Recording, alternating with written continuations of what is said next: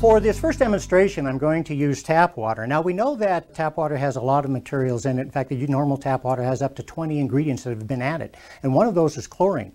Chlorine is actually a poison to us. So it would benefit us to get rid of it and so that we can drink nice clean water. Well, one of the things that the marine coral minerals can do with that is to actually dissipate it. Now I have some tap water here in the beaker, and I'm going to add some reagent to this that will bring out the chlorine that is in there. As it changes color, that is showing you how much chlorine is actually in the tap water that you're drinking. Now what I'm going to do is to add one of the packets, one of the sachets of the marine coral minerals, and you can see what takes place with it.